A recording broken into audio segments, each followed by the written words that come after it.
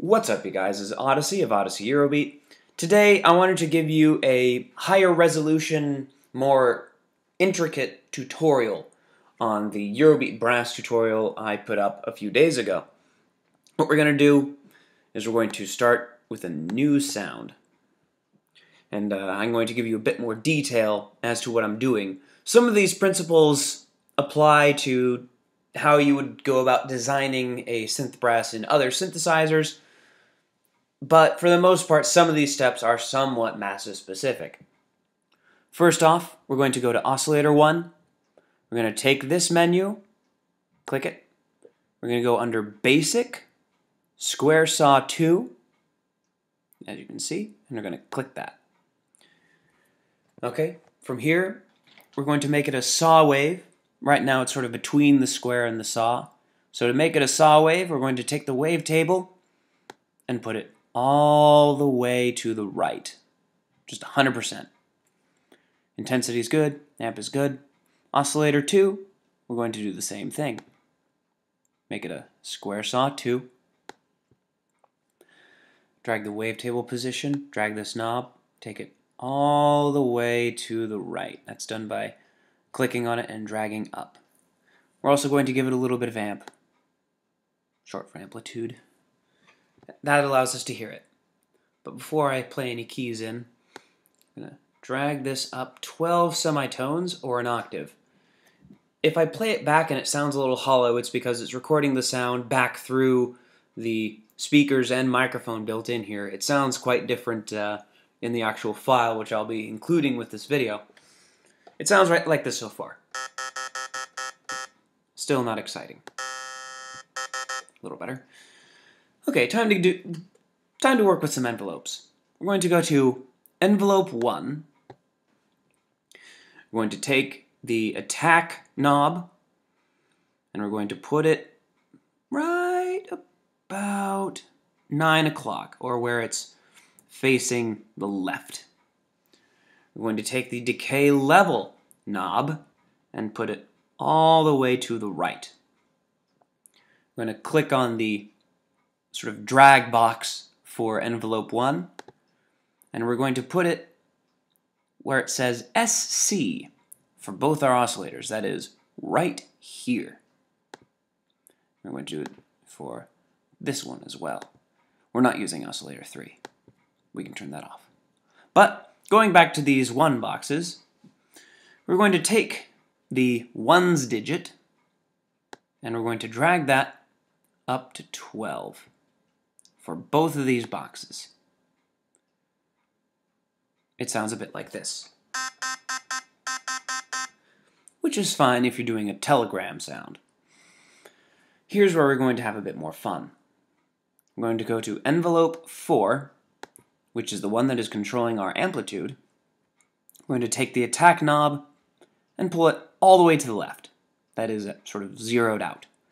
We're going to go to the decay knob and drag it, I'd say about 10, 10:30, 11 o'clock if it was a clock.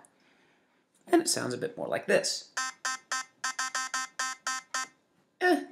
Still not great.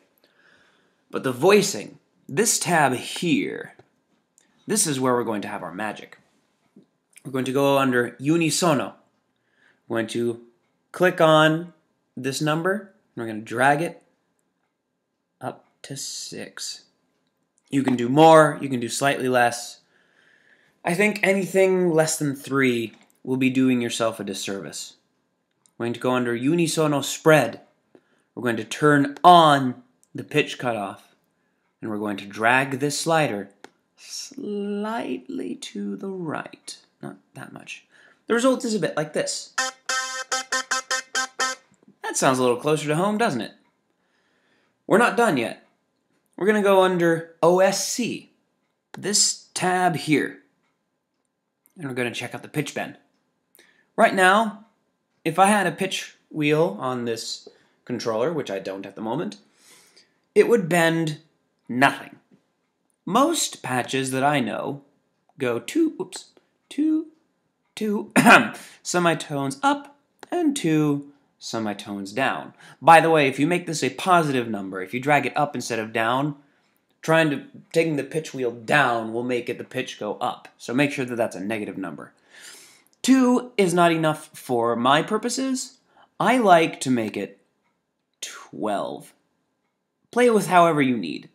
This number is not a set in stone rule. I like to work with octaves, but that's however you want it to go.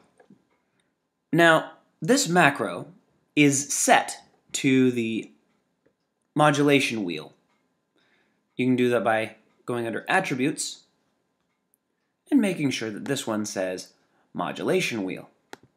If you want to use another parameter, go right ahead.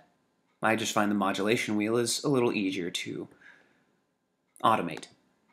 So we go back to the synth, and we can see that's kind of wiggling and wobbling. That's fine. We're going to click on the little 4-arrow square here. We're going to put it in depth, and we're going to put it in rate. We're going to drag the depth number so it goes to about 3 o'clock if it was a clock hand. As for rate, we're going to start the knob right up top, facing up directly. And I'm going to drag the number here to about 130. And we're going to turn on mono. It sounds a little ugly if you don't. With mono on, it sounds a bit like this. A little more familiar. If we turn it off, it sounds a bit more like this. They kind of detach and get all wavy, and I'm not sure how much I like that. You can turn it off if you have a use for it. I prefer it on for the sake of Eurobeat purposes.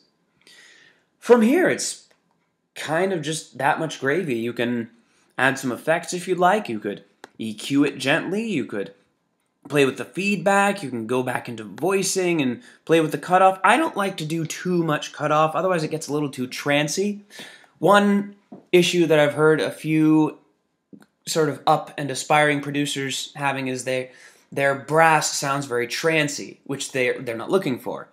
If you leave the pitch cutoff just gently there, you shouldn't have it too trancy. If you don't detune your saws too much, then it's fairly in line with a Eurobeat synth brass. And I think that covers most of the ground. I'll be saving this, and I'll be giving it to you as a patch. Oops. Oh, I can tag it. And I will create a new tag massive patch, thank you. And that should do. Alright guys, this is Odyssey of Odyssey Eurobeat, signing off.